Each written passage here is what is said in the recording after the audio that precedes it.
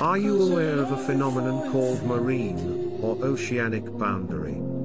While it is a popular misconception that two oceans do not mix, there are no specific locations where two oceans completely avoid mixing.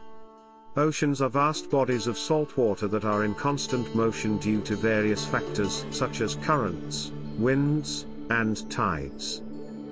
However, there are instances where different bodies of water with distinct properties, such as temperature, salinity, or density, meet and create visible boundaries.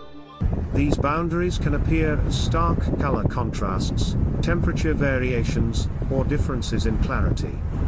The most well-known examples include Gulf of Alaska. The Gulf of Alaska is a region where the Pacific Ocean and the Gulf of Alaska waters meet.